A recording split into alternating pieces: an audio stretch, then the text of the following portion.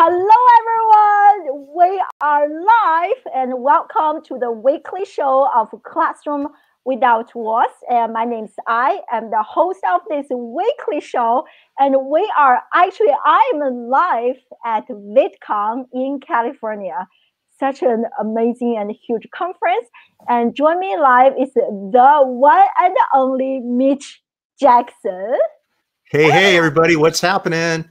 Thank you so much for being here. And we are live on Facebook, on LinkedIn, on Periscope, and YouTube. So let us know where you are joining us from geographically and on which social media platform. And so today we are going to discuss Mitch. He has recently published a new book, Your Ultimate Guide to Social Media for Business Owners, Professionals, and Entrepreneurs. So we are going to discuss this new book. If you have any question related to social media, leave them in the comment section.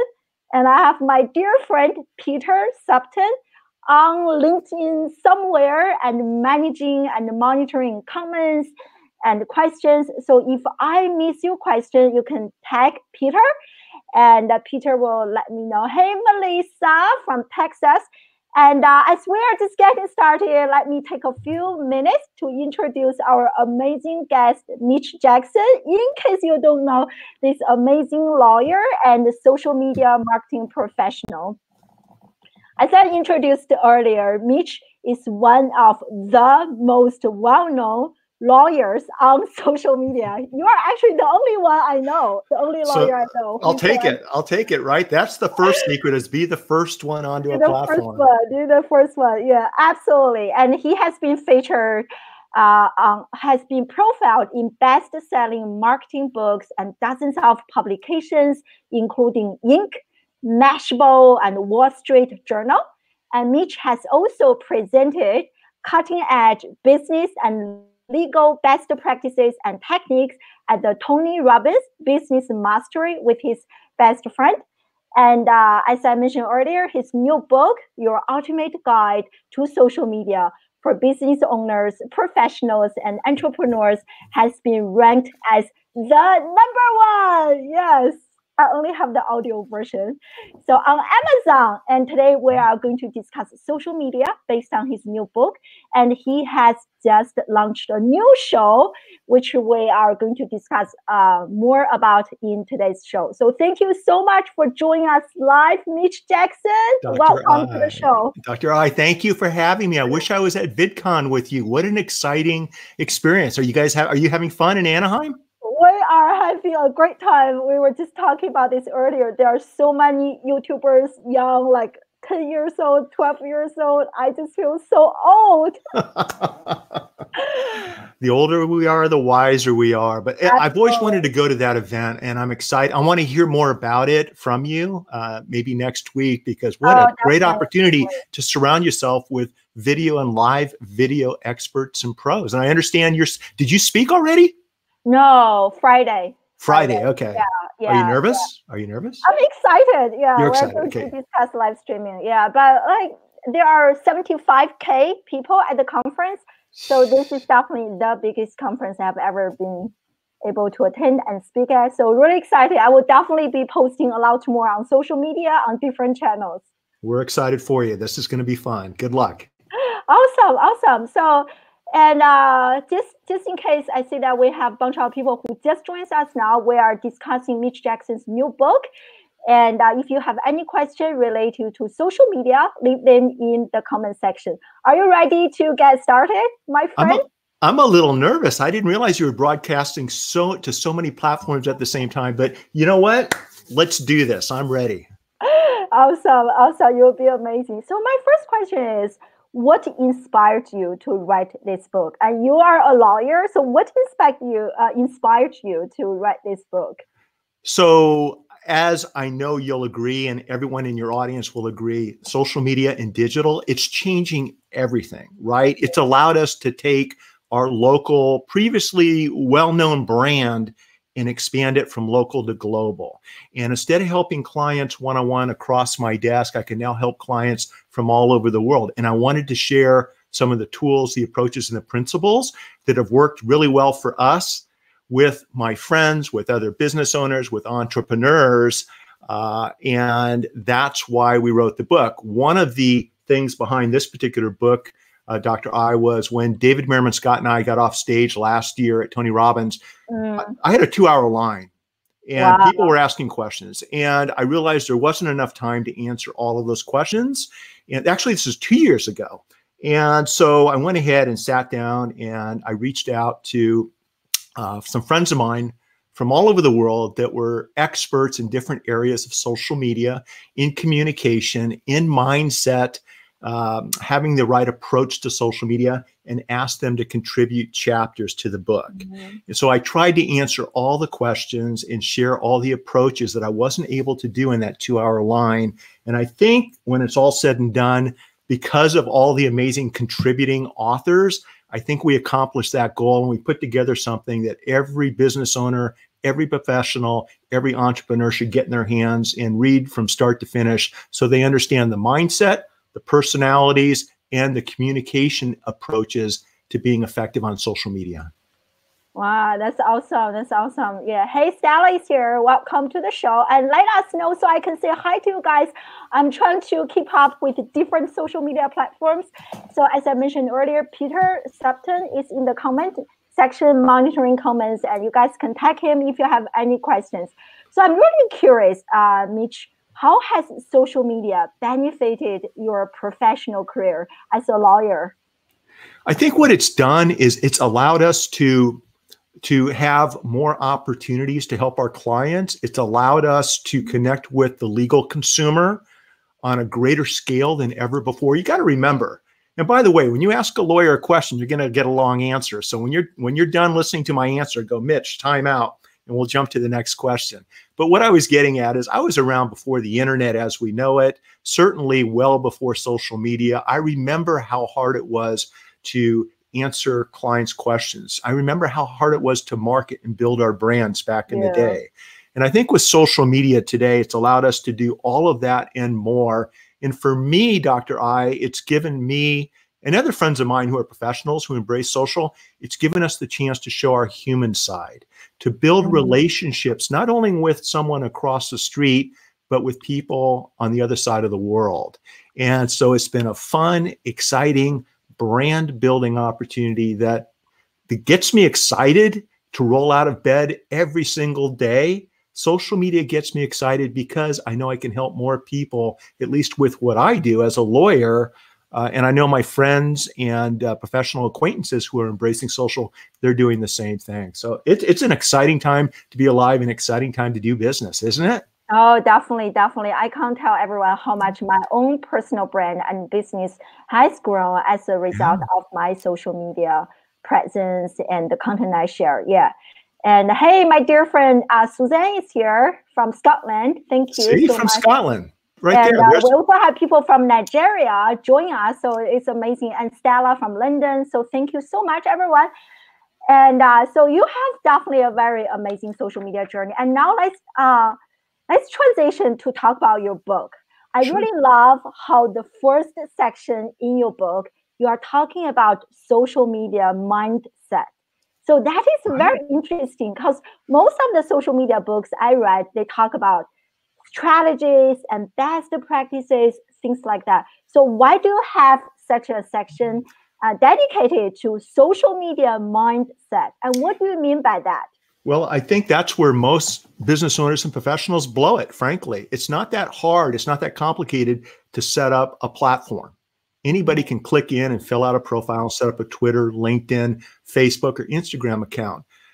But unless you know how to use the platform the right way, unless you know how to give and provide value and be strategically transparent in what the content that you share on the platforms, it's not going to work for you.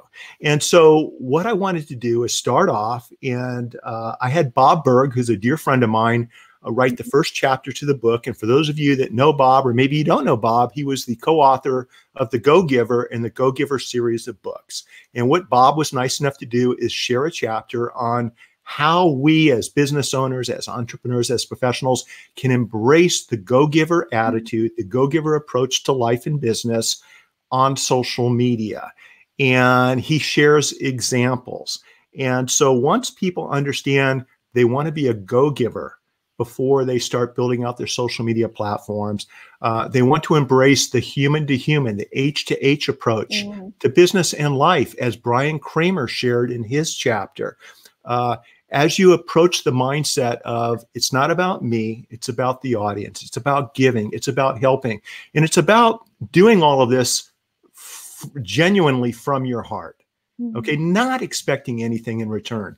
And I think as long as you start your social media journey off with the right mindset, then everything else kind of falls into place. And that's why I started with the mindset. And by the way, I think that applies in business offline too. When I'm trying cases, Dr. I'm never the smartest guy in the courtroom. Oh, come on. I am never the most articulate person in the courtroom, but let me tell you what I am in the courtroom. I'm a genuine human being that the jury, after jury selection, usually will look to as someone who's taking them by the hand and guiding them through the case, because oftentimes it's complicated.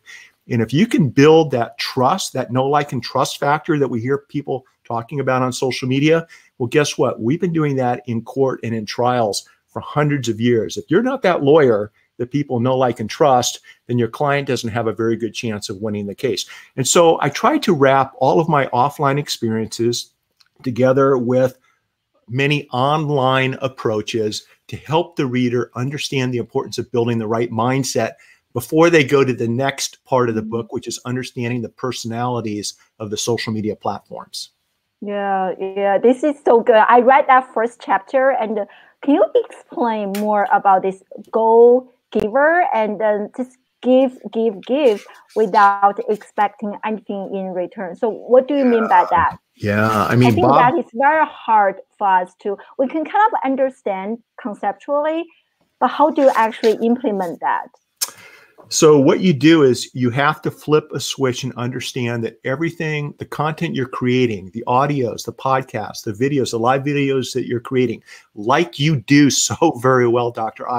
You're creating this content to help other people. You're creating this content to answer the 20 most often asked questions that your clients, your patients, or your customers might have.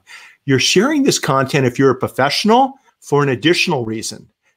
Professionals need to embrace social, like we're talking about, and have the right mindset that it's okay to share your human side.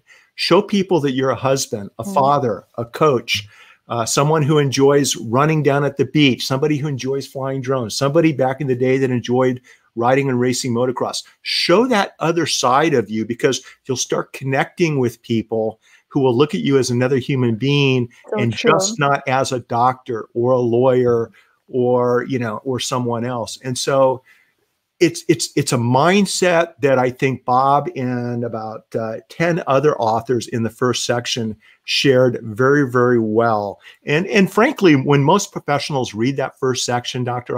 they get it, right? It's like they get it. And it's like, okay, thank you for reminding me how I should be approaching life, both offline and online.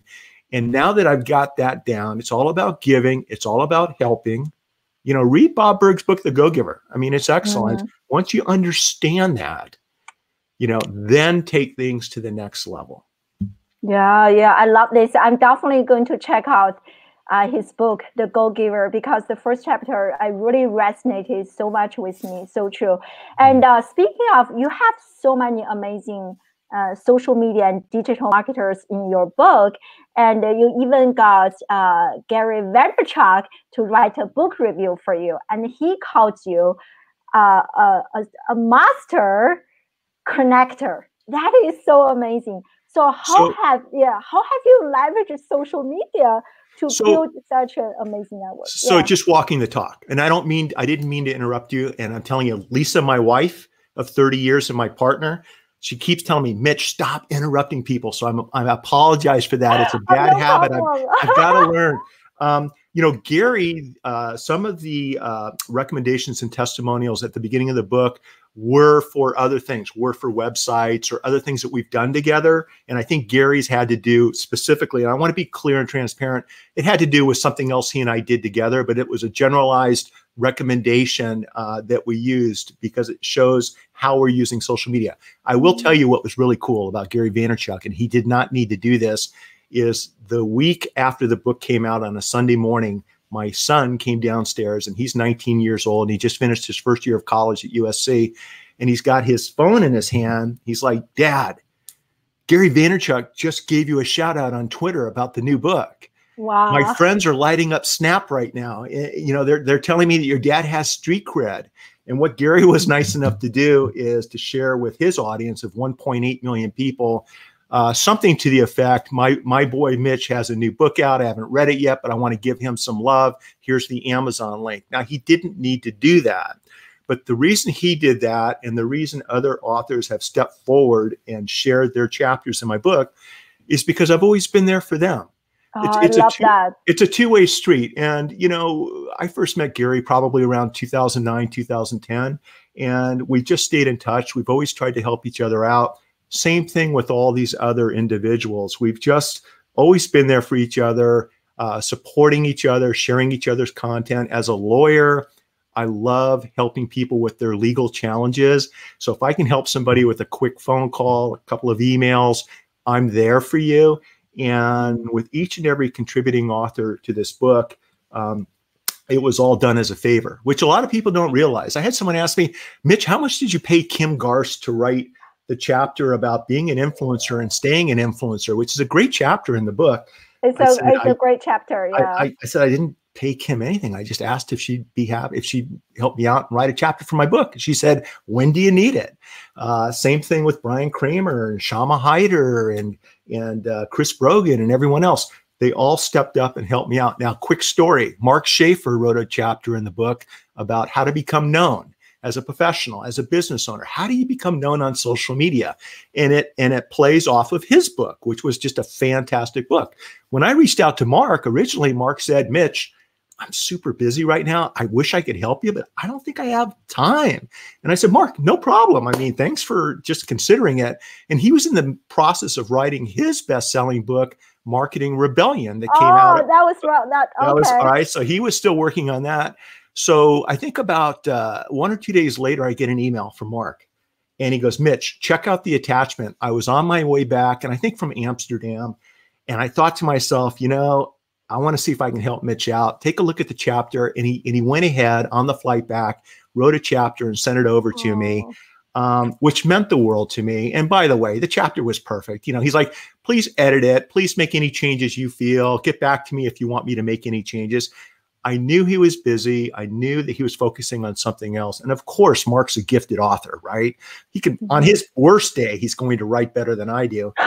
So he sent over a chapter and it was perfect. But it's all about the relationships on social media. It's all about the relationships. Stop trying to market people, you guys.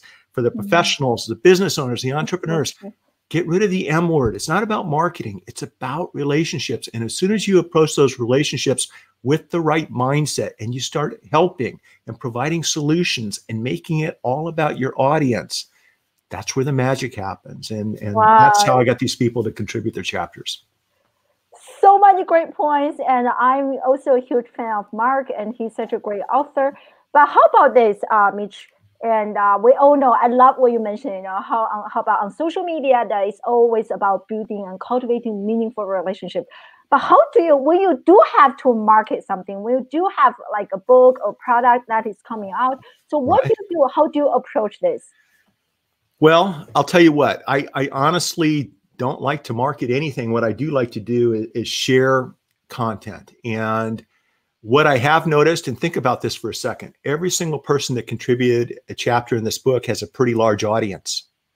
So Dr. I, when this book came out and Kim Garst tweets this out to her 350,000 followers, or Chris Brogan tweets this out to his 325,000 followers, or Gary Vaynerchuk to 1.8 million, you've got other people Oh, who are they're tooting your horn for you, right? Amen. Amen. So the best way to market or build relationships is to build an audience that will help share your message on your behalf, and they'll do this for you.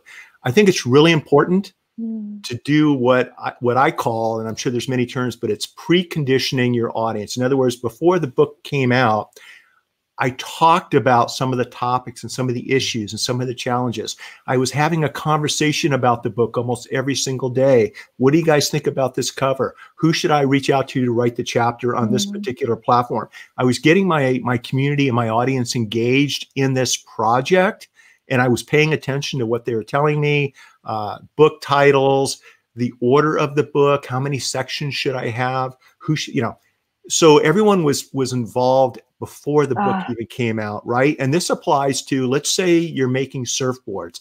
You live here in Southern California, which is where you are right now at VidCon, and you're down by my house, which is pretty close to the ocean. Let's say you're a surfboard maker and you've got a new board coming out.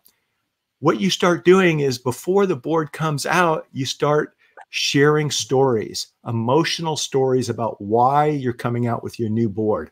What projects will the funds that you earn from selling this board, will you be supporting to make the community a better place? What professional surfers can you share this board with ahead of time so that they start using this board before it's available to the general consumer? They start winning competitions with this board, the design of the board, the name of the board. You crowdsource all of these ideas before you ever roll the board out. Once you roll that surfboard out, everybody wants it, right? And then once you roll that surfboard out and everybody wants it and buys it, then what do? Then you post promote it.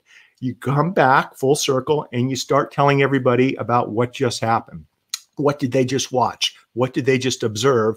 And that's how you continue to stimulate the sale of your surfboards a year, 2 year, or 5 years later. So it's kind of a dance that you can take that maybe doesn't have as much to do with marketing as it does to do with just building relationships with people that you want to help and they want to help you.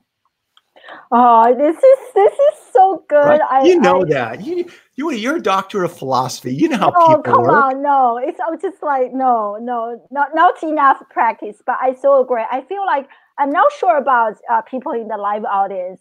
Like for me, I'm getting ready to launch something, and I always feel like I need to keep this thing like a secret. Not so much a secret, but to be as perfect, as prepared as possible before I share any piece of information with my audience. I guess that is maybe speaks to my fear of making mistakes. And about what I'm hearing from you, Mitch, is that you don't have to wait until the launch minute and go out there earlier before you start the final launch and get everyone involved so that others can do the marketing for you. And then it becomes our project, our book, our launch instead of your own launch, something like that, right? So that's exactly what it is. But also, and it's not a coincidence, I mean, you've got your doctorate degree, you're a perfectionist. I'm an attorney. A lot of attorneys in my mastermind and professionals are perfectionists. The first part of the book that talks about mindset, what we didn't talk about, and it's my fault I didn't bring it up, is you want to give yourself permission and that you don't have to be perfect on social media. Okay. It's more important to be human than it is to be 100% perfect. So as a professional, if you shoot for that 80% mark, in other words, 80% of how I say something or 80% of my video, it's good enough. What's more important is to get it out there and add good content. And the biggest mistake that a lot of professionals make on social media is they talk about really boring things. Okay. It's like buy my widgets or just things that I would never watch. And what I love to see people do is figure out your why. What's your why in life? Like, why do you get out of bed in the morning? What's of interest? What are your hobbies? What are your passions? And share that stuff on social media. Every once in a while, you can loop it back to your practice. Okay. But if you share your why, you don't have to have a perfect message. People that enjoy watching you water ski, or people that enjoy surfing look, they're just glad that they found someone that they can connect with who enjoys the same hobby, passion, sport, or interest that they do. And that's what connects us as human beings. Once you connect on that deep why level, okay, everything else just falls into place. I just love this. I just love this. Yeah, this is great. And we have so many people, 40 plus people join us on multiple social media platforms. I'm so sorry. Lori's here, Nancy's here, Rain and Katie. I'm sorry I can't give everyone a shout out. But here are a few questions that Peter helped us collected. So thank you so much. So if you don't mind answering a few questions from the live audience. So here are, this is something I just discovered. Everyone, if you have a live show or whatever show, this site is called Slido, SLI.do. So I asked my dear friend Peter to enter some questions that he spotted from the live audience. And so here is maybe this question: when you Google what is the best time to post on social media? Right. There are many answers. What is your opinion? And thank you so much, Ursula from LinkedIn. So there's a couple of questions there I can answer in one. I'm a big proponent of sharing content in real time. In other words, and I love newsjacking, and that's why David Merman Scott has asked me to be at Tony Robbins, because he uses what I'm doing as an example for real-time engagement, real-time newsjacking. So to answer that question, when something happens in your industry, in your profession, something that's of interest to you that you have a comment or a podcast or a video about, that's when I like to post. When everybody's talking about something, I like to create content right then and there about that topic, give it a unique twist, a unique perspective. If I'm a lawyer and it's a legal issue, I will never ask someone, hey, dial my 1-800 number if this has happened to you. You don't want to do that. But what you can do is say, for example, and this is not a political conversation, it's a Twitter conversation. It's kind of interesting. The court came down yesterday, the appellate court, and talked about how if you're a politician, you're not allowed to block people on Twitter. And I'll just generalize it as that. They talked about somebody in particular, and your listeners and viewers may know who I'm talking about. But they said if you're a politician, a public figure, you can't block people on Twitter. That's a fascinating topic. It resonates with social media agencies, with celebrities, with politicians. And so I could have easily jumped on and talked a little bit about why, under our First Amendment rights, politicians or even public figures who happen to have a political slant towards something, why they're not allowed to block other users on Twitter. I could share my legal expertise behind that if I have time to do so. So the right time to post on social media is when something happens. Get involved in the conversation, okay? That's the easiest way to kind of ride the energy wave as to what the conversation, that trending hashtag, that trending topic is on social. The other question I saw was, how often should you be posting on social media? As often as you can, you guys. I can tell you right now, this is the least expensive branding real estate in the world. I mean, it is. And there isn't anybody out there that's posting enough on social media. I don't care. There might be one or two people, but for most of us, we could all be posting quite a bit more. Keep each post, each bit of content different, unique. If you have a budget to bring in other people to help you create content, create good storytelling, energetic, pithy content that people are going to look forward to. It's going to knock their socks off. You know, you can't post enough content on the different platforms. I think where a lot of people get boxed in is, for example, some of the professionals in my mastermind, Mitch, I don't feel comfortable on video. You know, so how can I hear that a lot. Right? We always hear that a lot, right? And so I get that, right? So I don't like how I look on video. I don't like how I sound on video, but video has just totally changed my practice. So I'm all in, right? I mean, you got to get past that. But until you can get past that point, there's podcasting, there's audio, there's writing a blog post. There are so many different ways to engage and create content on social media. And you want to just keep pushing yourself. Give yourself permission to take that next step. It's like riding a bicycle. While you might not be comfortable with video and live video today, if you take little bitty steps each and every day over the next 12 months, a year from now, you're going to look back, you're going to be killing it on social media via video and live video, and you're going to be laughing about, oh my goodness, I can't believe I was afraid to go live, right? It's a journey. And we all started that way and felt that way, but the more you do it, the more comfortable you get. So create as much content as you possibly can. Bring in other people to help you create content if you can. And then even more important than creating content, and you know the answer to this, Dr. I, what's even more important than creating content is engaging with your audience, right? It's sharing other people's content. It's replying to what other people are saying. It's using some of these platforms to help, expand your sphere of influence when it comes to commenting, replying, sharing other people's content. And once you do all of that, you're on a fast trajectory towards success. Totally. I love what Mark Schaefer mentioned, the economic value of content that is not shared is zero. So totally, can you imagine spending hours and hours producing amazing content? Nobody's sharing, nobody's engaging with you. That can be very, very discouraging. Yeah. So you were talking about, go ahead. Well, I was going to say, if you're busy like I am and like you are, use technology to help stay on top of what your audience, what your family, what your friends, what your clients are sharing. Use Feedly, use Agora Pulse, use other platforms. Full disclosure, I'm a brand ambassador for Agora Pulse.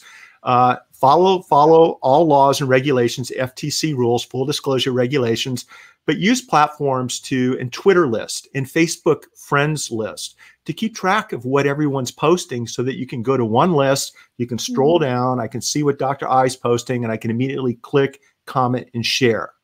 Okay, you can actually use technology to help save time, become more efficient, and just be more effective on social media. Yeah. I also love, there's so many points that I want to go back to. And you were also talking about newsjacking. And everyone in the live audience, and they were commenting, talking about how important it is. So can you please share with us some quick to-dos and not to-dos? Because I have seen newsjacking go wrong. People don't know, and especially some brands, when some tragic events were happening, people were taking advantage of that. So just quickly share with us a few tips in terms of newsjacking. Sure. So first of all, David Merriman Scott wrote a book, which is available on Amazon. It's just a couple of bucks. It's called Newsjacking. He also has some courses on newsjacking. I would encourage everyone to read the book, take David's courses before trying to newsjack, because there is a right and wrong way to do it. You can shoot yourself in the foot if you don't do it right. But to give you an example of a couple of right ways to do it is, when Bill Cosby was originally arrested and accused of putting drugs in women's drinks, I was down at the beach taking a run. It popped up on my phone. I stopped. I think I did a Periscope or Twitter Live, whatever the platform was back then, about my daughter's just getting ready to go to college. One of my biggest concerns as a father, much less a lawyer, is that somebody put something in her drink. That's a father's nightmare. This just happened with Mr. Cosby. I don't know what did or didn't happen, but under California law, you could be criminally charged, and I talked about that, and civilly charged. And I just broadcasted that out immediately. I didn't ask for anybody to call me. It was just something as a father that concerned me. I did the same thing when Seymour Hoffman died of an overdose in New York City. Can you sue a drug dealer for selling an illegal substance that causes an overdose? Or when we had a law here in California that created a new statute on sextortion. If you have a past spouse or boyfriend or girlfriend or partner that puts explicit material on the internet, photos and videos of you without your consent, to try to ruin your life, what are the ramifications? And California came out with a statute that criminalized somebody doing that, right? It's not right to do. I immediately did a blog post on that statute talking about the statute really wasn't written as well as it could have been. In all of those cases, reporters saw what I was putting out there and then reach out to me. And by the time I got back to the office with respect to the Bill Cosby or Hoffman case, I had 10 to 15 to 20 different phone messages from reporters to do interviews. With the sextortion statute, when I posted that blog post, Dr. I, it was like posting to crickets. I was interested in it, but nobody else was really interested in it until a year later. A year later, I got a call from USA Today, and it was a reporter that was doing a story on the Rob Kardashian, Blac Chyna Instagram photo scandal that was going down. This is about a year and a half ago. And I told the reporter, I said, I have no idea what you're talking about. I'm not up to speed on the Kardashians or Blac Chyna, right? And so she explained to me what was going on. And she said, Mitch, I'm looking for an expert in California who can provide me with legal commentary on the sextortion laws in California. I came across your blog post last year, so you're the person I want to talk to. And I said, give me 8 minutes. Let me call you right back, which is what I did. And it turned out to be a full-page article on USA Today about that topic with me profiled as the expert. That wouldn't have happened. That's amazing. Well, and that's the power of newsjacking, okay? There are a lot of other lawyers in California that have a lot more expertise about sextortion and defamation than I do. There really is, but there really are. But the issue is the reporters weren't able to find them as easily as they were able to find me. And so if you talk about breaking news stories the right way, and you keep a positive spin to it, don't point fingers at people, but just share your own unique take on that. The reporters are looking for something different to talk about. They're looking for a new perspective. And so newsjacking has really been a powerful tool. The other powerful tool that's worked really well for us is user-generated content. You know, so for those of you out there that aren't using user-generated content, or if you want to know more about what that is, connect with Tyler Anderson out of, he's a CEO of Casual Fridays out of San Diego, and he's got a company called TACK, T-A-C-K, and dive in and Google some of Tyler's presentations, because it's one of the most powerful social media amplification tools that I've seen, as far as having your clients and customers promote your business, your products, and your services for you. It's user-generated content. It's so powerful. And that and newsjacking are two things that have me really excited from this point through the end of 2019. Wow, I love those two tips. They are just so powerful, especially like I'm definitely going to give myself some homework to practice, to check out trending topics and to do a better job, and also try to promote more user-generated content. I think that is the best way to market ourselves in this day and age. Yeah, those are great. And I want to ask, I want to share another question from the live audience. So first of all, I really love this comment from Nancy. Everyone needs to know that lawyers, just all of us, we are people. So I really agree. Most of them are. Yeah. So I love this comment from my dear friend Lori. She asked, how do you advise people on how much to share? And I think, I'm not sure if this is on the similar page as this comment from our salon, and like giving mentality, when you are giving so much, but at the same time, and you still have your own bills that we have to pay. So I don't know if Laura is talking about, you know, the personal side of you, how much do you share, or how much free content do you give? Maybe you can talk about both. So share as much as you can on as many different platforms as you can. I look at the platforms as welcome mats into my life, into my law firm, into some of the other businesses that I have. And I try to intentionally share on all the other platforms as much as I can. Like I said, none of us are sharing enough. We're not creating enough content. We need to create more content. Having said that, with respect to that follow-up question, what you want to keep in mind is that if you aren't relevant on social media, if you're not building your brand on social media, if you're not amplifying your song, your internal song on social media, in my case, it's my legal song, you're not going to be relevant, okay? There's a reason why that USA reporter reached out to me and not somebody else in California. It's because she saw my content on social media. She had the perception that I was the expert in California, and I knew what I was talking about. But once again, she could have called a professor at UCLA or USC. She didn't have to call me, but she knew I was easily accessible and reached out to me. So you're creating content in a way where you're balancing your time with creating content, with doing your job, with enjoying your profession. I use platforms to help me share content like Agorapulse when I'm in court trying cases. Yeah. See, that's the secret, is you want to plan ahead. So on a Sunday night, I'll sit down, and if I have a 1 week long jury trial that following week, I will schedule content in Agorapulse. You can use Hootsuite or Buffer to go out and send to all the major platforms 2 or 3 times a day on Monday through Friday while I'm sitting in court. I've actually been in court in the middle of trial where opposing counsel, who I know, leans over and goes, Mitch, how did you just share this tweet? How did you just post this on LinkedIn? You're sitting right next to me.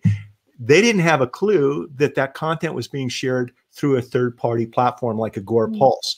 So be smart about how you create and share content. And of course, balance that with what you're doing for a living. But I will tell you, having been around before the internet, when websites first came up in 1996, at least that's when our website came up, fast forward to social media and digital today, I haven't come across a better branding, marketing, and income generating tool as I have with social media. This is a complete game changer. Stop making excuses for not building out your social media digital footprint, and instead spend your energy building it out. It's that important. Just make sure you build it out correctly using the right mindset, personality of the platforms, and then use the communication approaches, you guys, in the 3rd section of the book to communicate effectively on social media. You can do everything that Dr. I and I are talking about, but if you're not communicating persuasively and in an effective fashion, it's not going to work for you. So that's why in the 3rd section of the book, Dr. I reached out to some of the best communication experts on the planet. And people like Carmine Gallo, who wrote the book Talk Like TED. And for those of you that don't know Carmine, he interviewed 200 top TED speakers, and what do those 200 top TED speakers, what do they have in common, and what are they doing in that 18 minutes? And Carmine wrote a chapter just for my book to help people on social media communicate as effectively as these top TED speakers. I think there's 18 or 19 communication chapters. So there's a right and wrong way to communicate. And once you learn everything else about social media, when you're doing a podcast, when you're doing a video, when you're writing a blog post, if you communicate the right way, oh, watch out. I mean, it's like watching the U.S. women's soccer team in the finals, right? And that's how beautiful it is. If you can communicate on social media, you're going to give your readers goosebumps. They're going to start talking about you. They're going to start sharing your products and services, and you're going to come home with the gold medal. Yeah, this is awesome. I just saw that Mike Alton joined us. We're just talking about you, Mike. Absolutely, and big fan of Mike Alton. Yeah, this is awesome. Yeah. So I'm just trying to be mindful of our time here. And you mentioned that you interviewed 47 leading digital social media marketing experts in the book. So after you interview so many people, are there some common themes that you notice among those experts and the stories they shared or expertise that they have? Any commonalities you can share with us? Well, if Mike's still here, he's the perfect example. And Mike, we've been talking about Agorapulse, and I can't remember the last time Mike's ever said no to me. He's always been very generous with his time, with his expertise. And I think the common thread, as with Mike and everyone else that shared in the book, for the most part, is their generosity, their ability and willingness to help if they have time to help. And if they didn't have time, just to let me know up front, to say no, so that we can all move on. I think one of the most consistent success factors from a business perspective that I'm noticing, not only from my friends that shared chapters in the book, but from successful clients and companies that I've helped start up over the last 33 years of practicing law, is that they take consistent action on a daily basis. There are a lot of people out there, you guys, that have great ideas, but what I've noticed without exception is the people and the companies that are successful, those are the companies that execute and take action. And they keep executing and they keep taking action regardless of if they don't get the results that they're looking for. They take a step back, they reevaluate, maybe they'll get some third-party input, and then they'll keep moving forward. Okay. I think a key ingredient to success, you guys, is it's important to know what your goal is. I get that, but too many people focus on the goal instead of the cause. If you focus on what the cause is, in other words, why am I not getting more clients, or why aren't I getting as many shares on my blog posts as I would like, or how come there aren't that many people watching my videos? If you focus on the cause and fix the cause, you'll solve that problem and you'll reach your goals. Go back to the cause, focus on that, and everything else will fall into place. And I think everybody that contributed to the book, Dr. I, focuses on the cause to get the results that they're looking for. Wow, I love this, love this. This is so good. Yes, amazing. And you're also talking about video content. And you yourself, you are such an early adopter of video, live streaming video content. And recently, you just launched a new show, right?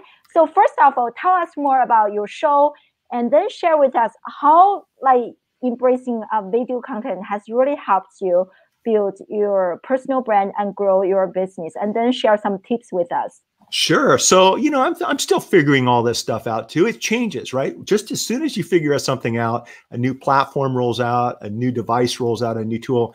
So when I was down in San Diego 2 weeks ago at Social Media Day San Diego, I spoke on stage about recent legal/business, developments in 2018, 2019, things like that. And people came up to me and said, Mitch, you need to have a YouTube show sharing all of this for the online business owners in the audience. And they were right. In other words, there's so many people out there that have started a business online, or they've got an existing online business, but they're not really sure what to do next. I'll look at it from an outside point of view, and I'll realize that there's 10 things that they need to do completely different to take things to the next level. So because of the feedback I got, because I asked, what can I do? What would you like to see? We created the Online Business Show. It's onlinebusiness.show, onlinebusiness.show. And it's a new YouTube show where what we'll be doing is we'll be sharing specific tips, approaches, and ideas to help online businesses avoid problems and be successful. I'll be sharing my own tips. I'll be bringing in guests, probably most of the authors in this book, maybe you, Dr. I, if you're up for it, and drilling down on a particular topic to help online business owners find success. So I'm pretty excited about that. And I also enjoy creating this content. We'll be repurposing a lot of existing content. And that's another secret. How do you have the time to do all this? Well, if you wrote a blog post 3 years ago on the difference between a corporation and a limited liability company, what are the pros and cons of each, right? You take that prior blog post, you bring it up, and then you use that as a loose talking point template for your YouTube show. That's how you save time. That's how you create good, current, interesting, valuable content. And that was kind of the idea behind the latest YouTube show. So we're actually still kind of, putting the final touches on everything. It's been fun, but if anybody would like to subscribe and get updates as to when the first couple of episodes drop, if you go to onlinebusiness.show, you can get updates through email, through text messages, or subscribe and ring the bell on YouTube. Wow, I will make sure to enter the link in the comment section. I will also make sure to enter the link to Mitch, his amazing book that we have been hearing about, and it's such a great book. So great. So any tips that you can share with us, Mitch, in terms of leveraging video or live streaming content to grow our business and to grow our personal brand for our live audience? Absolutely. I mean, you're at VidCon right now. So you're around, the top video and live video, experts, influencers, professionals on the planet, 70,000 people in Anaheim right now. I think for most of my friends that are professionals and business owners, start with this. Keep it simple. Okay. I love shooting video on the go. Okay. If you're leaving the courthouse, if you're a physician leaving the hospital and you have something you can share, just stop, pull out your phone and shoot a 30, 60, 90-second video. Maybe edit it on your phone just a little bit, or when you get home, share it on the platforms and be consistent. Share good, interesting content using emotional storytelling techniques, and that's critically important. and share that on a daily basis on the different platforms. That would be my advice. I see too many people, it's paralysis by analysis. I need a video studio. I need these lights. I need this camera. I need a script. I need to be perfect. And guess what? After a week, nothing gets done. So true. And you and I both know what connects us to other people is when we look them in the digital eyeballs, when we're shooting these quick videos, just bopping around town. That's what's of interest. I think people really enjoy this stuff, especially if you're a professional that most people don't have access to. Yeah. Robert, I think it's Robert Cialdini was talking about the power of perceived expertise. And if you are a professional, and if you are an expert, don't hide that on social media. In other words, people will put a little bit more weight on what you say and what you do because of your expertise. Don't brag about it. Don't shine a spotlight on yourself, but also don't run away from it. And I think for the doctors, the lawyers, the CPAs, the executives out there, let people know what you do for a living. And based upon, my feedback and my experiences, this is what I think. Have an opinion. Have an opinion. Use your mobile device to share that opinion with the world. And guess what will happen? The world will do a 360 and come back to you tenfold. Oh, I love this. I love this, especially sharing your opinion, have a position. I remember even, yeah, exactly. In Mark Schaefer's book, he was talking, the new one, Marketing Rebellion, he was talking about even brands that have taken a stance on even like controversial political issues.